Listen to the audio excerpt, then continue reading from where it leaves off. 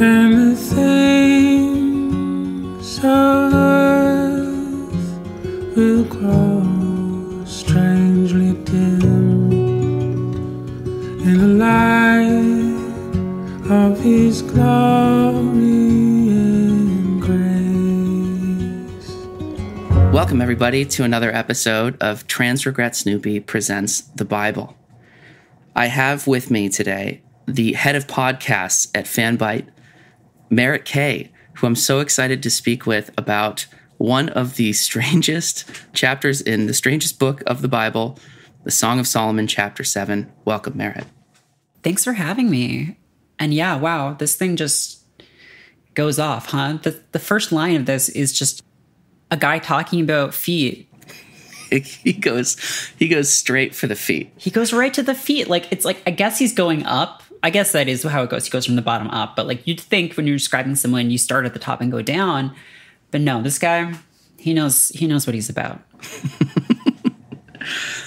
Before we go real deep into the text, and there's a lot to chew on. That was probably a bad pun, but there's a lot to work with here. There's a lot to lick, yeah. There's a lot to lick. There's a lot to gaze at. But before we do that, why don't you tell folks a little bit about yourself? Yeah. So I am, I don't know, I'm a writer, a podcaster. I've sort of like bounced around doing different things for like the last, I don't know, decade or so since I dropped out of grad school. In terms of like my upbringing, I actually grew up in like a pretty agnostic household. So my dad's side of my family is Catholic, and my mother's side of my family is Anglican, but like non-practicing at all. And even on my dad's side, the Catholics, like the most they did is like, you know, go to mass on Christmas. And I joke about my family being the worst Catholics in the world because there things will happen. Like I remember one time on Easter, my uncle, you know, would say grace, and he was like, okay, well, let's all remember the reason why we're here, which is to celebrate the birth of Jesus Christ. And you know, I was like, I'm not an expert. I don't think that's it. I mean, you're probably right. It probably was closer to April than December, but like traditionally Christians, Easter is the death and rebirth, not the, and he wasn't being like, no, the rebirth. He got it confused. So, yeah, I kind of grew up in a household without really any of the stuff. I remember I had a friend who moved in across the street whose family was like very, like Baptist. And, he went to this youth group at the church that was on my block. It was like 3 houses down from me. And I went to their youth group thing a couple of times, and I was like telling my mom about it. And she's like, well, that's great, but like, I'm not going to have anything to do with it. Like, if you want to do that, it's your business. And I decided pretty early on that I like didn't actually like it that much because it was mostly like weird ex-biker guys telling us not to do drugs and stuff, which I got enough of in school. But yeah, I guess like from there on, like I had an extremely embarrassing and much lamented college atheist phase. I was a member of a campus secular group, and that went to some dark places. Mostly not while I was there, but the guy who started that group later went on to start a men's rights organization. So of course, you kind of get a sense of like, this was like, you know, this was in the 2000s, before all that stuff, before the new atheism had really started to like, the horrible stuff had started to bubble up and people realized like, oh, this is bad. And yeah, I mean, so I feel like, you know, after that, like for a long time, I was like, I don't need spirituality or religion. And, I got to go around Europe when I was in college because I studied abroad in England and was able to just take a train around Europe rather than coming home for the holidays. And in retrospect, I really regret how much of a little shit I was, because I was going into all of these awe-inspiring places of worship and just being like, yeah, I guess. And like, like that's how bad I was. Thankfully I have grown and changed. And, in the last year, especially, I think quarantine has done this for a lot of people, have become a lot more introspective about questions of like religion and spirituality. I think when you're sort of trapped on your own, you get to thinking about those kinds of things more. You turn inward, right? Yeah. So my familiarity with Christianity specifically, I would say, is passing at best. I have read some some Simone Weil, which is not really, people have different ideas about her. And, I've had stuff secondhand through other people. I almost feel like I'm more familiar with Judaism than Christianity. And I was considering converting for a while, actually. I've heard that a lot lately. Judaism has a particular draw at this cultural moment, and I'm not sure what it is, but there is something that maybe it's like, I think that a lot of people view like mainstream Judaism as like very non-judgmental, right? Very non-condemning. There's not the like cultural baggage of Christianity that comes along with like, oh, well, Christians must all just be like Trump supporters and like gun-toting like Republican people, which is like hilariously wrong and couldn't be further from the truth. But that's how people see Christians. Yeah, no, it is. But it's that something about Judaism is very enticing to people in a particular generation of people right now. I think part of it is there is this popular perception that Christianity is an anti-intellectual religion, which, like all religions, sometimes is true. But historically, people still have ideas about, in the medieval ages, the church really tamped down on science and stuff. And like, that's absolutely not the case. Like it's like the church was, keeping like the works of like Aristotle and these other people alive. And I think there is this sense that Judaism is sort of like a more intellectual kind of religion. But the reason why I didn't do it in the end was that I did a lot of research, and I was like looking into everything I'd have to do, and like that was fine. Like, if you want to do something like that, you should do it. You should do the mikvah. You should do all this stuff. But I read some stuff from a rabbi who basically said, like, if you're a Gentile, you're not bound by the covenant. And basically all you are doing by converting to Judaism is saying, I want to be bound by that covenant. And then if you can't get out of it, if you change your mind, like, that's not how it works. So like, if you as a Gentile are just like acting, in a virtuous way in Judaism, that's great. Like, the covenant is between God and the Jews. And if you're not involved in that, as long as you're acting in, basically, I think according to the 10 Commandments, or like that sort of, that region, then you're good and you don't have to. And I was like, you know what? That's true. I think I'm just a friend of the Jewish people. I'm not a Jew myself. I think that, I'm a universalist, which is like a not extremely common belief in Christianity, but like that one does not need to be Christian in practice to be Christian in action, and that like being a good person is being a good person, and ultimately it is your how you love and how you treat other people that will see you into whatever it is the next realm is, or the next life is, and obviously will affect how you live here on earth too. I mean, typically, if you walk around being an asshole to everybody, you will be treated like you're an asshole to everybody, and you'll be repellent, and people won't want to be around you. So it's as simple as just like try to be kind and try to be good and generous and like loving. And that's interesting that a rabbi would say, just like, basically you can convert, but it's a little bit moot. You don't really need to do that. Just be good. Yeah. And I mean, there have been converts to Judaism for basically as long as there has been Judaism. But I think for me, where I came down on it was like, okay, so for some people, this is something that they feel like they have to do. I think I just, I wasn't comfortable with, I know there's something about being a convert too, that I think is really interesting and really, fraught as well. Mm-hmm. This idea that, you are constant, and this, I guess this applies to anything, not just religion, but anyone who picks something up or gets into something on a big level is, you have to sort of be overzealous to kind of sell your commitment.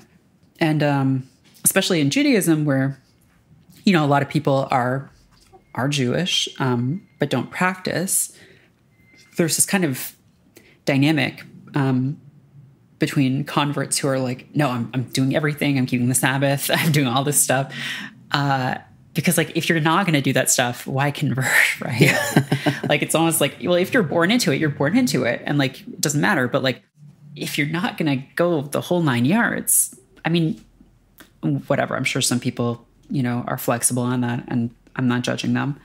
But to me, it was just like, it didn't make sense. But yeah, is universalism... Okay, so I always get this confused because I know some people who are Unitarians, and I know sometimes you'll see Unitarian Universalist. Was there like a merger between those two, but there are still like... Yeah, I don't know the exact history of the UU church, but I know that like Unitarians are like basically the kinds of Christians or the kinds of believers that believe that like we can practice our faith in any way. So Unitarian Universalists specifically will be the folks that will like not just have Christian prayer sessions or like groups, but they'll also have like Buddhist meditation groups, and they'll practice yoga, and they'll be so they'll be doing all kinds of different like mindful activities and spiritual activities. It's kind of like this. It's a really interesting practice. I don't know. There's something as like loosey-goosey as I am at times with faith. Like there's something very comforting to me about ritual and like orthodoxy that like obviously I don't follow that being who I am and like doing what I do and living how I live. But I like a little bit of structure, and the Unitarian Universalists, and God bless them, that they really just... They throw it out there. They really do. That to me is because I know, like I said, I know some people who are very much into who are Unitarians or, Universal Unitarians.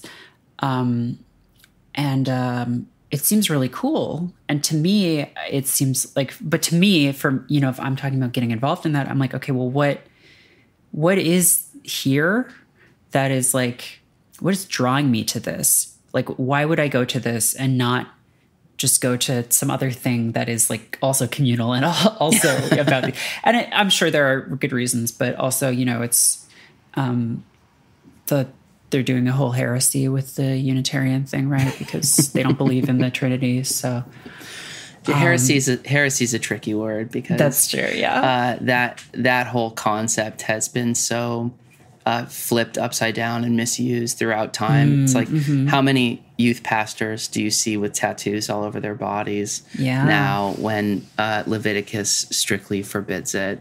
How many different cases do you see? Many such cases. Yeah, I mean, you could have... I'm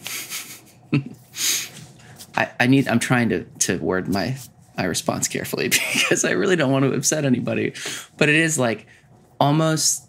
like the core message of like Christianity is what's important to like Christians in general, or should be important to Christians in general, and the people that get hung up on the minutia of like the rule book aspect of the Bible are always missing lawyers. The point. I mean, really, they are. It's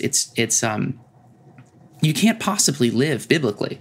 It's not in our society. You cannot do it. And like, yeah, luck, I mean, you could have in the context in which this was written, but like there are just so many things that are just completely alien about society and culture that it would just, yeah, you can do a lot of it, but like there's always gonna be like, oh, polyester, or like, oh, glasses, or oh, like shellfish. Yeah. And so there are these things that I feel like, people pick and kind of choose from them. But Christians are Christians bound by the Old Testament or the Old Covenant?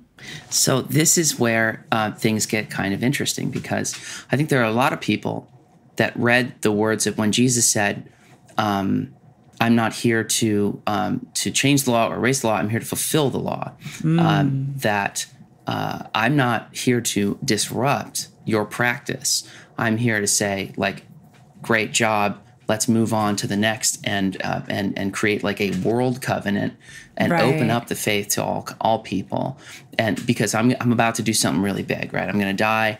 I'm going to forgive everybody's sins. I'm going to raise from the dead, et cetera, et cetera. But then there are a lot of people that say, well, Jesus was the end of the law. When he said, I'm here to fulfill the law, it means that, like, I'm here doing this now so that you guys can kind of put aside all of those rules. And there are cases where Jesus says something like, what you put in your mouth doesn't make you unclean. So like it's what comes out of your mouth that makes you unclean. So that is kind of implying that like all those food rules can kind of be tossed out. But there's nowhere explicitly where the Bible in the New Testament says that like you can just ignore the Old Testament. That's hogwash now. We're focusing on the new stuff. No, there's nowhere that actually says that. Huh. But I want to go back to something you said about the secularist club head winding up going to be a men's rights activist, because I think it kind of plays into what we're going to talk about today. Isn't it fascinating that so often the thing that's hurled at Orthodox Jews and Christians alike is like this notion that women are subjugated, or women are like put upon by these faiths, and they're not able to be free, and they're not able to, they're not admired in the way. The Song of Solomon, this whole book is about how beautiful a woman is. Like, it's just admiring the absolute beauty and like acknowledging the like how what a blessing like love is in our lives.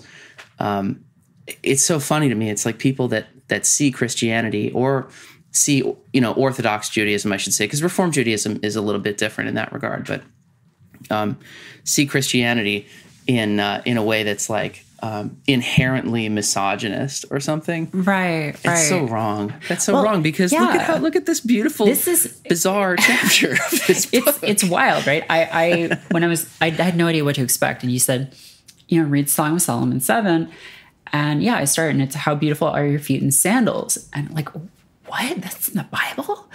And it reminded me of something that, and again, like I've gotten most of my Bible studies education from second parties. So like this may not be textually correct, but Alan Watts talks about how, evil is a spiritual thing in Christianity, but people treat it as a bodily thing. People treat the body as evil. Like there is this trend in Christian thinking towards, well, the body is impure, and it leads you to sin, whether that's by eating too much or being lustful or all of these other things. And so the spirit is sort of the pure thing. But I don't know if that's the case. I think there's a case to be made that Christianity is like an extremely material religion, Judaism as well. And this idea that like, oh, the body is sinful is almost always weaponized against women, right? Like women are the ones who incite lust, right? And yet we have this passage here that's just this guy going off about like how beautiful this woman is. And then she's like, yeah, you're pretty great too. We should make love. Let's go out to the fields. Let's go to the fields and lodge in the villages. Here's my fruit. Go into the garden. And what's really interesting to me about this is like, I was reading about it and just, so I guess the Song of Solomon is It's in the is it the Ketuvim? My expertise isn't quite there yet. It's in the last part of the Tanakh. Yeah, it has this the same book as the Psalms and the Proverbs. Basically, is what you're getting at, right? Yeah. So it's not about like, here's the covenant between the Jewish people and God. It's not about like, here's like what wisdom is. Here's like how you should live. It's just like, hey, sexual love is pretty cool. And so like, as a result, you have people being like, well, this can't possibly be taken at face. Like, this can't possibly mean what it says it means. It has to be about the covenant between God and Israel, or between, Christ and the church. Yeah. And the church is Christ's bride in this metaphor. And it's like, that is some truly galaxy brain stuff. Like, I guess, like, yeah, fine, allegory and stuff, but like, it's like, why can't you just take it as like, wow, it's so cool that God gave us these righteous bods.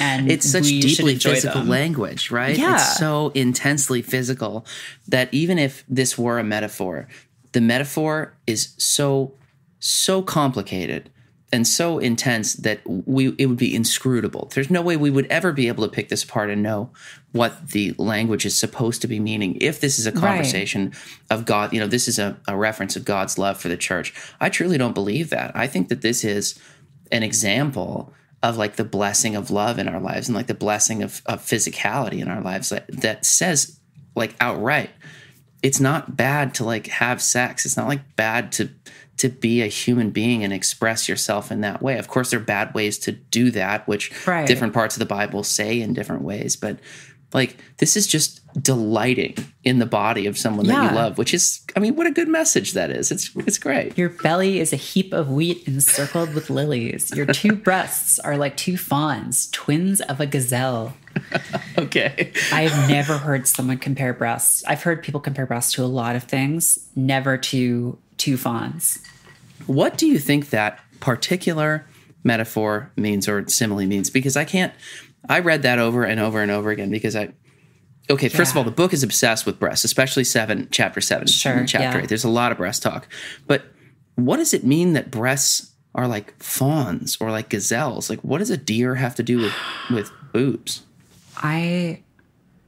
All I can think of is like, if like a deer was like curled up, like if baby deer was like curled up, and it was like really soft and like kind of like a little bit of a mound, I guess that's like, or just like, new and like bursting with life or something. I don't, twins of a gazelle. Yeah, I don't know. That's in the Standard. In the King James, it's thy two breasts are like two young roes that are twins. The only other thing that came to mind for me, other than like the physical shape of them, which is odd because like I was picturing the head and it's like her boobs must be really pointy or something. But I thought that maybe the way that deer run is very like bouncy. And like maybe that's what it's like in a reference to the motion or something. But there's no other notion of like movement in this. So I'm not really sure if that's accurate or not. Yeah, I don't know. But then the next line is really interesting because it's your neck is like an ivory tower. And I think that is the first usage of the phrase ivory tower. And, which means something very different Which means something very different now. It's like so weird to read that and be like, what? My neck is like a bunch of academics who don't care about the real world? No, it's just like, it's an ivory tower, which became, I think it became an epithet for Mary at some point. Yeah.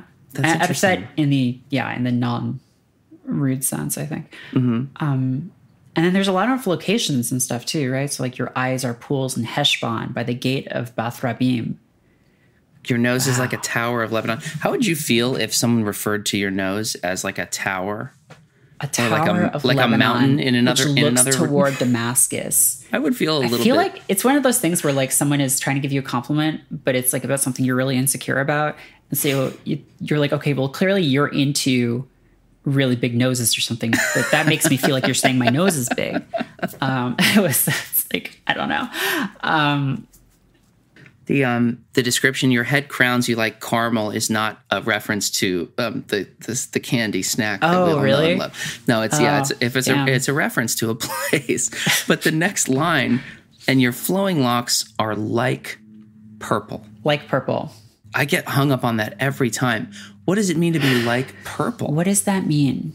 Is it like I mean, purple is like the color. I mean, I'm not sure if it was at this time, but purple is associated with royalty.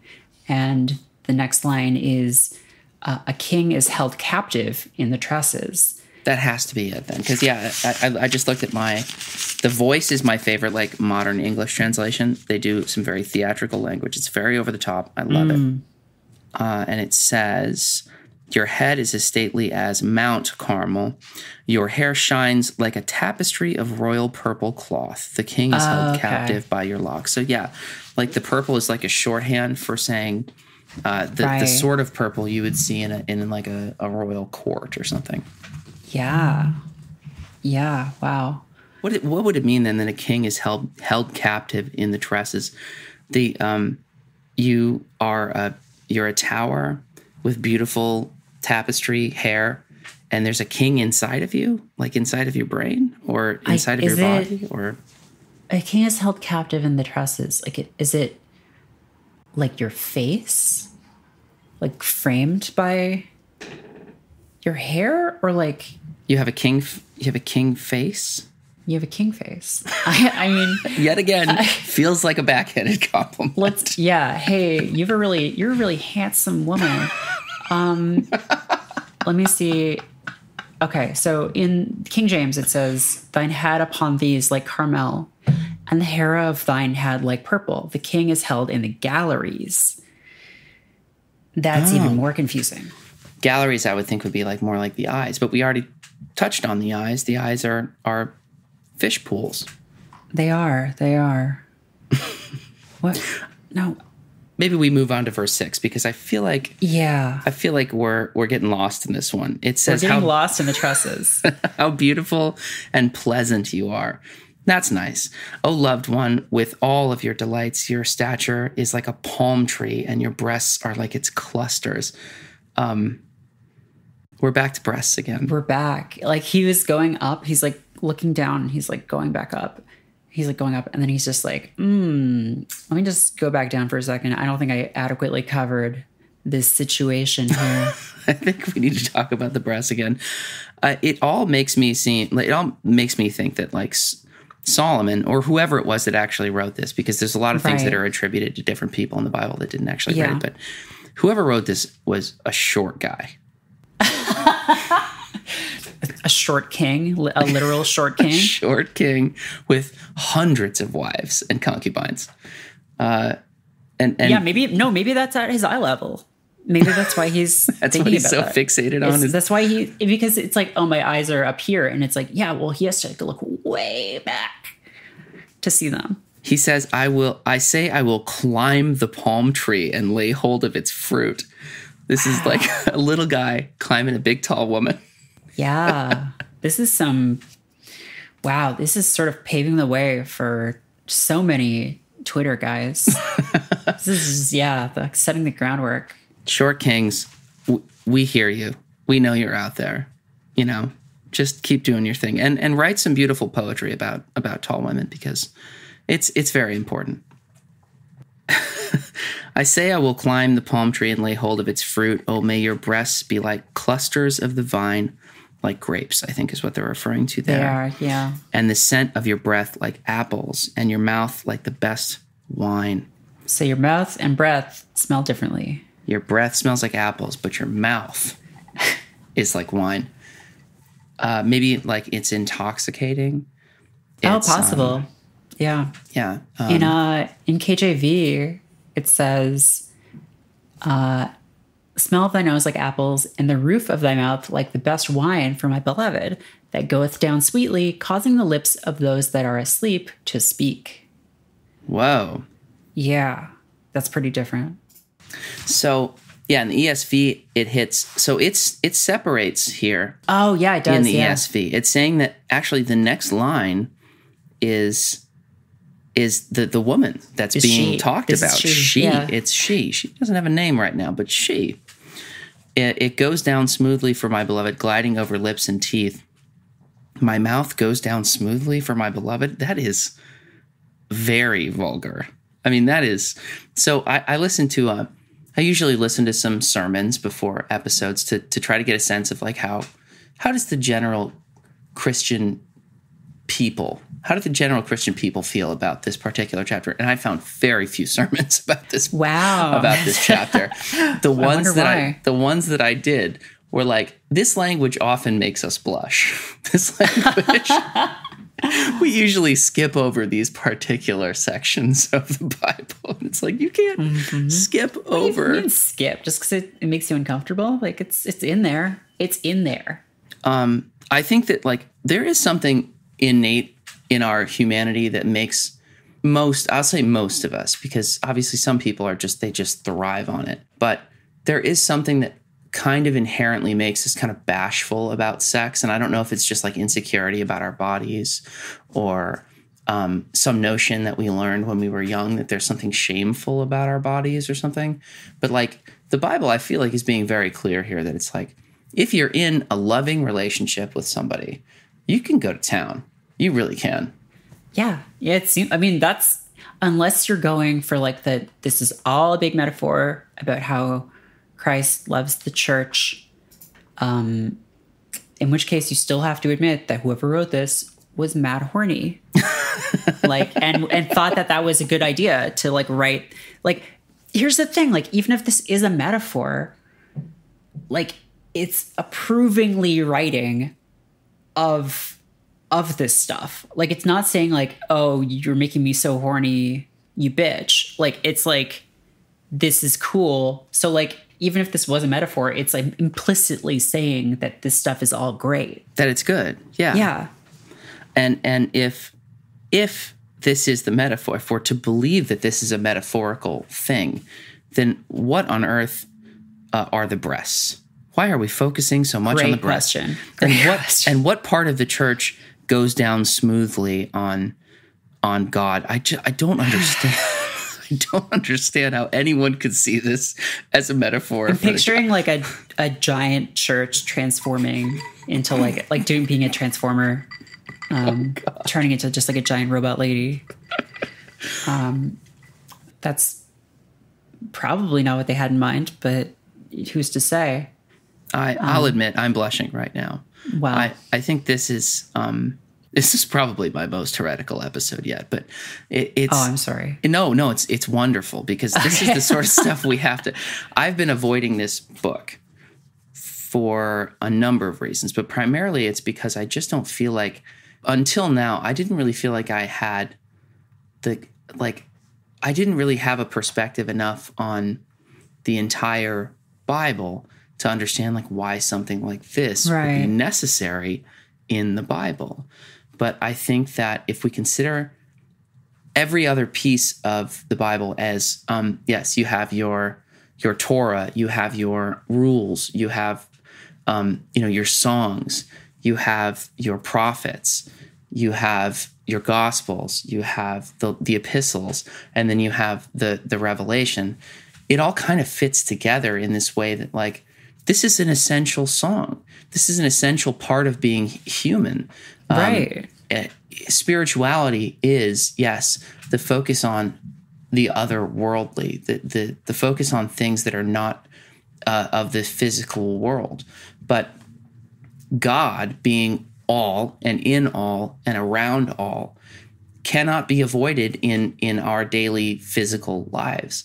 And so there has to be some kind of like acknowledgement of the fact that like it's cool at times to feel good about your body. It's okay. Yeah. Yeah. I mean, like, again, I'm talking totally out of my ass here because I am not an expert in this stuff, nor am I like a practicing anything really. But, people have sort of similar ideas, I think, sometimes about Buddhism being very much about, because, what is Buddhism about? Okay, desire or striving causes suffering. And so people think, okay, so that just means I should not desire anything. And if Buddhism says you shouldn't become intoxicated. It says you shouldn't do all these things. So that means I shouldn't drink. I shouldn't have sex, all this stuff. But actually, it's a lot more complicated than that. And a lot of people argue, well, no, the reason these exist, these rules exist, is because these are the kinds of things, people think of the term attachment in Buddhism, right? Mm-hmm. And are like, oh, you shouldn't be attached to things. Well, what does that mean? Does that mean you shouldn't, you shouldn't like eating dinner, or you shouldn't like spending time with someone that you're in love with, or being sexual with them? No, probably not. It means these are things that can consume your life if you allow them to.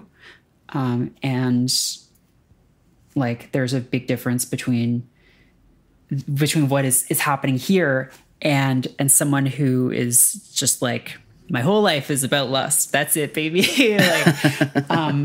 And whatever, some people might respond to that saying well, what's the big deal with that? It's not hurting anyone. And maybe that's true. But I just think within the context of these systems of belief and thought, that to me is a much more interesting and productive way to look at it than, and more textual based on this, right? Of no, this is great stuff. Doesn't mean that that's the only thing that matters, or that you should prioritize this above all else, but it's a part of life. Yeah, exactly. There's a word that's very popular in progressive Christian, or what they call deconstructionist Christian discourse, and that is discernment. And discernment is this notion of understanding that life is very complex, and that perhaps this book that we have from thousands of years ago may not be entirely literal and may not be entirely sufficient in helping us sort out how we might best live in a way that pleases God, or in a way that pleases, or in a way that is like Christ. And right. And sometimes you have to kind of toy with the notion that there are going to be things that the Bible can't teach us. And again, that's my heresy of the day right there. I do on every episode. I love this book with all of my heart. I feel very convicted whenever I read the Bible, and I feel very, strongly about, my relationship with Jesus. But this is as close as the Bible gets to explaining to us how to be physical creatures in the world, and we can't avoid that. The alternative is just killing ourselves, and that's not an alternative at all.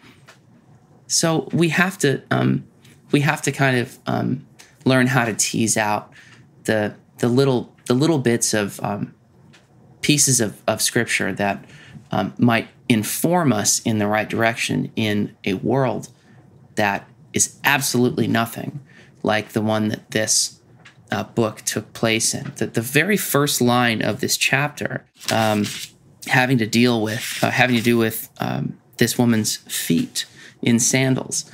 I was just listening to a podcast earlier today about biblical archaeology, or ancient Jewish archaeology, really at the time, and this is an expert talking about what the world was like at the time that the Bible was written, and she said it was stinky.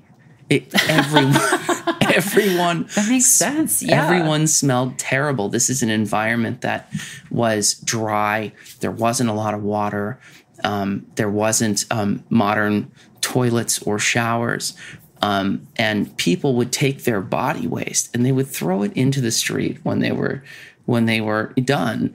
And so we're talking here, the very first line of this chapter is about how beautiful someone's feet are when this woman's feet have probably been walking around in excrement for the entire day. Maybe he's into that. But yeah, that's true, right? It is like, and probably if you were to somehow go back in time, the stench would be overwhelming. It would be unbearable. But if that is what it's normal, right? So that's why the Bible isn't full of, wow, everyone really smells. But yeah, it would if you went back there. And I think that's really interesting I can see how this would be a big point of tension, because I think in any case, in any like system, in any like religion or belief structure, when you start moving away from foundational texts, people get antsy, because then it's like, well, if we can move a little bit away, then why not more?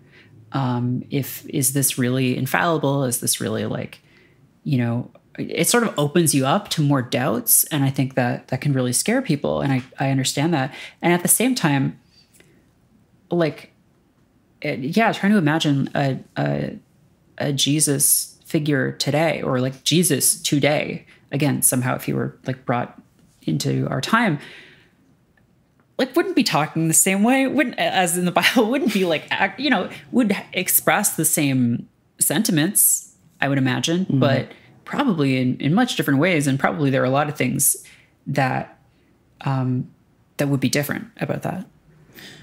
The only depictions of a Jesus in modern times that I've seen are either like horrifically cringy, like from Christian films of, like The Encounter, where Jesus is like a diner owner or whatever, or it's like musical theater. One of my favorite musicals is Godspell, and the original film has Victor Garber playing Jesus. Excuse me, the Wool Council guy? It's amazing. Wow. It is very wool. That's my official sponsorship of, if I've ever recommended. I don't talk a lot about film on the show, because I have friends who are experts in this sort of thing. But the film version of the musical Godspell is absolutely incredible, and is like required watching, even if you're not a Christian, even if you're just kind of like interested in what Victor Garber might look like as Jesus. He does a phenomenal job. And how could you not be? Really? So then it goes into, it's like, so she is saying it goes down smoothly, blah, blah, blah. I'm my beloved's and his desire is for me. And then it's got this other heading. And I think I read that like, it's not really clear.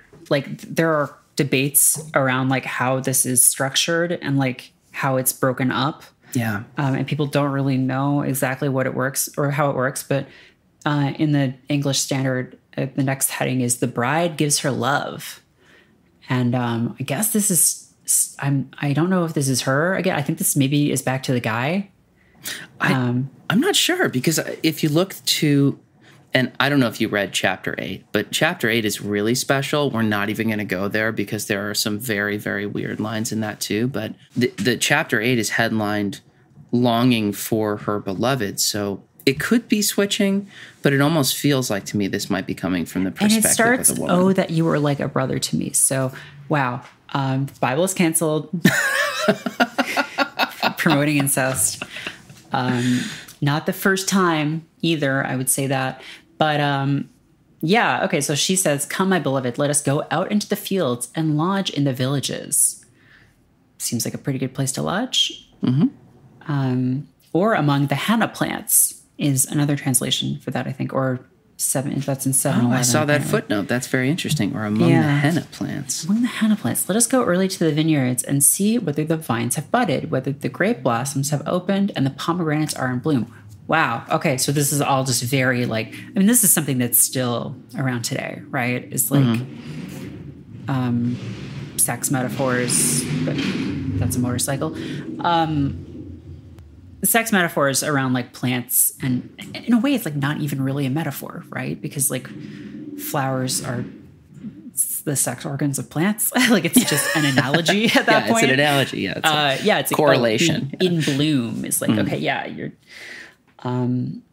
There I will give you my love. The mandrakes give forth fragrance, and beside our doors are all choice fruits, the choicest fruits, new as well. Not that's I added that. Editorializing. New as well as old, which I have laid up for you, oh my beloved. I've got all these fruits for you, and now this part.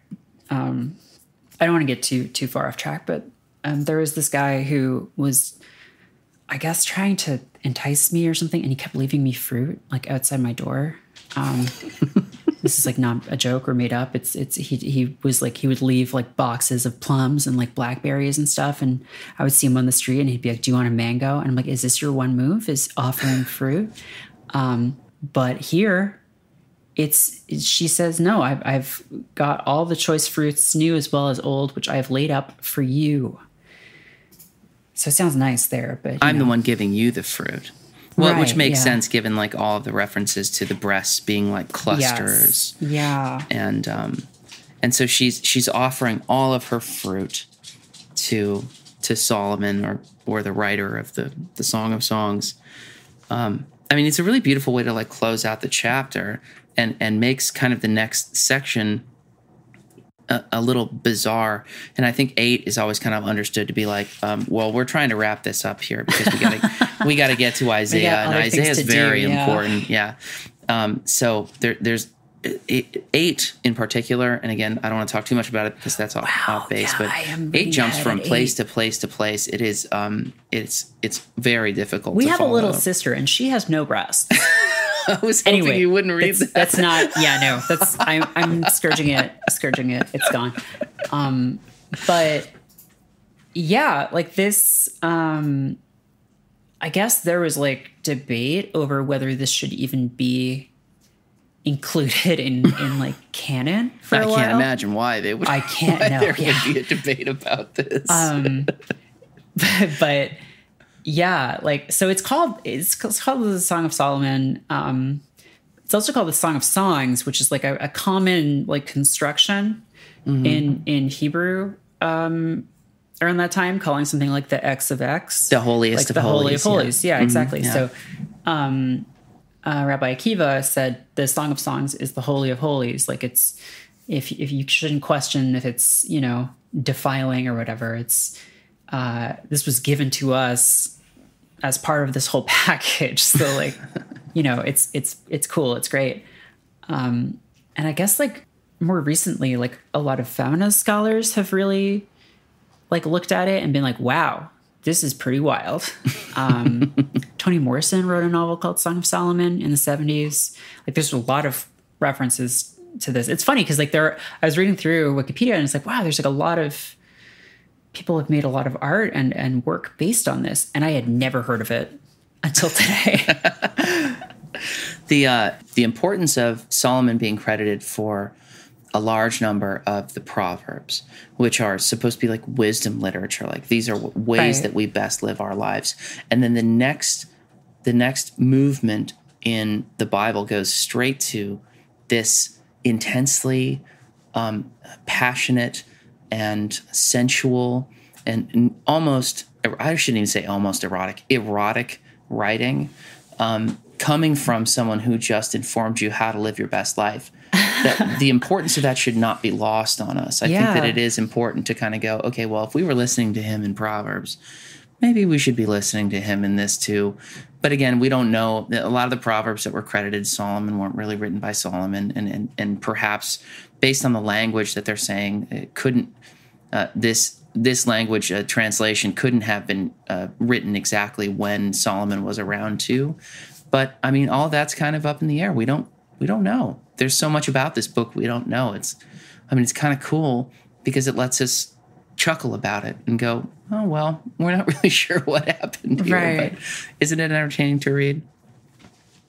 So, going back to the idea that it's a metaphor, which again, like from my very uneducated perspective, it doesn't seem to be the case. But like, if it is, this is a really even going beyond like the eroticism stuff, it's a really weird metaphor to use for a relationship between God and the church, or like Christ and the church, or God and humanity, because the song isn't like, hey,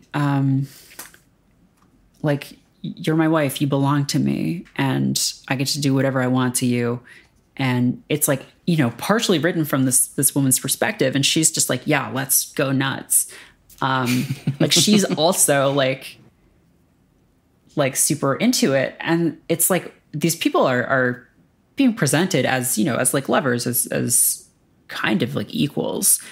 So if that's a metaphor, that's really weird, right? To be like, oh yeah, no, God and humanity are partners, are like equals. It's like, what?